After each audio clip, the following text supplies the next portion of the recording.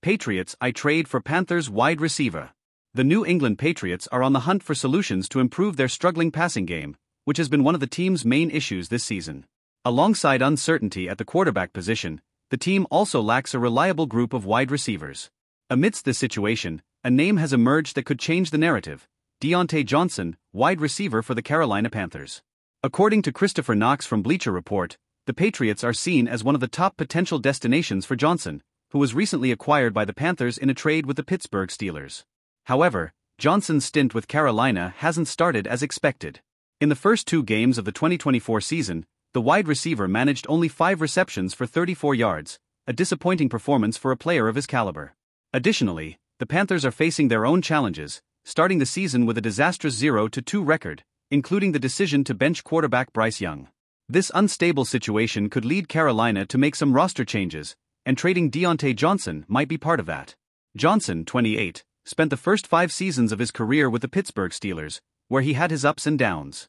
His best season came in 2021 when he was selected for the Pro Bowl after recording an impressive 107 receptions for 1,161 yards and 8 touchdowns.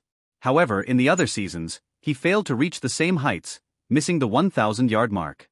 Last year, still with the Steelers, Johnson totaled 51 receptions for 717 yards and 5 touchdowns in 13 games, a respectable performance, though it didn't fully meet the expectations.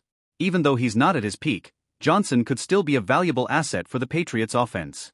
New England, which currently relies on Jalen Polk and Javon Baker as some of its top receiving threats, has yet to find a true number 1 receiver. Polk, for instance, has only 3 receptions in the first 2 games, while Baker hasn't even been targeted. Therefore, adding a receiver with Johnson's experience and talent could reshape the Patriots' offensive outlook.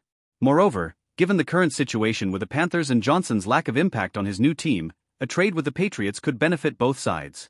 While the Panthers seem to be heading toward another difficult season, following last year's miserable 2-15 record, the Patriots stand at 1-1 and are looking to stay competitive. With an important matchup against the New York Jets approaching, the addition of Johnson could inject more life into the Patriots' offense. However, the key question remains: are the Patriots willing to make the trade, and what will it cost to acquire the Panthers' wide receiver? Could Diontae Johnson's arrival be the missing piece that ignites the Patriots' offense? Or are the team's problems bigger than one player?